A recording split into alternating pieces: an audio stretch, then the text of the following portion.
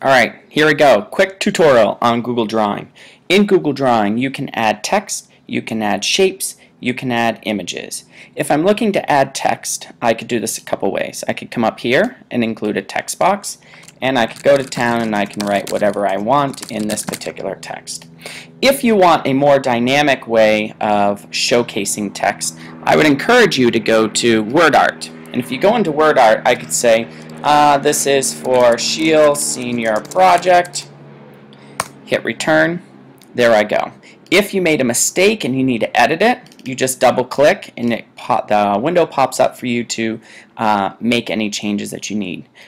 If you need multiple lines, please look at this statement. Use Shift plus Enter for multiple lines. So I'll just come in here and I'll do that, and then I can write my next line if I wanted to. And then when I hit return, that pops up. Okay? Now, you do not need to keep the actual style of text that's provided when you create a word art.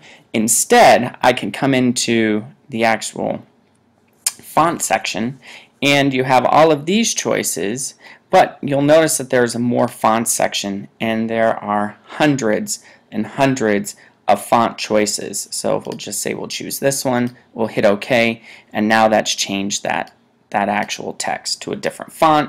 I can then come in here, change the colors, I can even change